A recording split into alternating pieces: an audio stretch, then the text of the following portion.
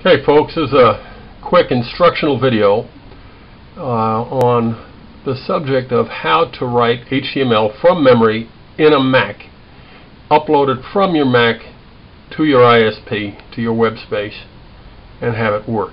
Okay, I'm a new Mac user. I've been using PCs for many years. Before then, Kpros. Never had a Mac until about less than 4 weeks ago. I got my first Mac just because I got sick of so many people telling me how much better Macs are. And I don't know, the jury's still out on that one yet for me, okay? But one thing I had a problem with a Mac is writing HTML from memory, like those of us who've been doing it for a while do. And I did not want to use their web program, their web page program, which is called IWeb, that comes with the Macs. I want to write it from memory like I've always done, just on a blank page, and upload it like that. Just put the extension HTML on it and upload it to my my server. And I couldn't do it. I didn't know how to do it. So I went to the quote-unquote Genius Bar at the local Apple store, and I'd been warned before I went there that you'll find a lot of things there, but geniuses won't be one of them.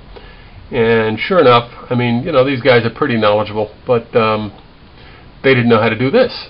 They acted like it was like I had two heads. This thing's fading now. Acted like I had two heads when I said I wanted to write. You know, why do you want to do that? Why don't you just use the machine? Well, I said to that guy, I said, I guess you don't drive a stick, huh? And he said, no, why? And I said, well, because you'd have to drive a stick to know why it's better than an automatic. And the same thing with using IWeb as opposed to just writing HTML.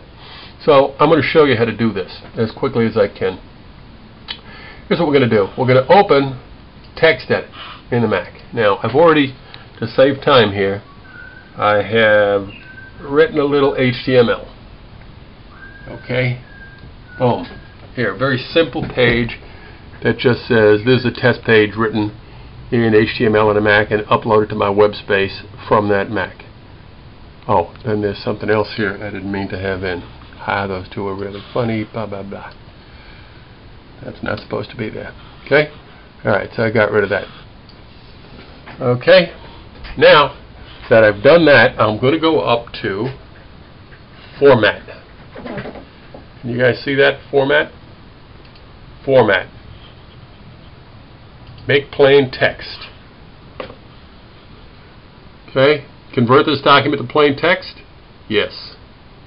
Okay, back up to File. Save as. Go down here. We're going to put in the title.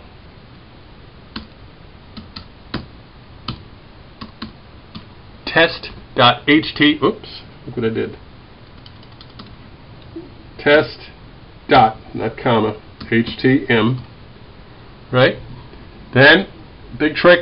You're going to go down here where it says, if no extension is provided, use txt. You want to uncheck that, right? And save. Okay, so you uncheck that and save. Boom. Okay, now we can get rid of this. The next thing we're going to do, I'm going to open Applications, and I downloaded a little program that is free called FileZilla. Okay, we're going to open FileZilla. Now, let me just turn this thing off for a second so I can put in my personal information up on top and FileZilla there. Okay, and I'll be right back. Okay, so I did that. Now we're going to quick connect in FileZilla. Boom. And there are all my files that are already on the web, right? Other files that have nothing to do with the one we just did, right? That just happen to be there anyway. Now, see this one? That's the one we just created, and this is it on my hard drive, right? Test.htm, right? Take that, I'm going to drag it over and put it on my server, and it just went. Okay? So it's on my server now, and we're going to check that out. What we're going to do is we're going to go here to this PC I got sitting over here. And we're going to boom, and there it is. So it is on the web in HTML. Right? Now, Here's something you do not want to do when you're doing all this. By the way, let's get rid of that. Let's go back to FileZilla. Did I close it? Yeah, doggone it. I'll get rid of it later. I'll get rid of it now. Hold on. Okay, I logged back in using FileZilla. Watch how easy it is, though, on a Mac to get rid of things. Here, look. Right click, delete, boom, gone off my hard drive, and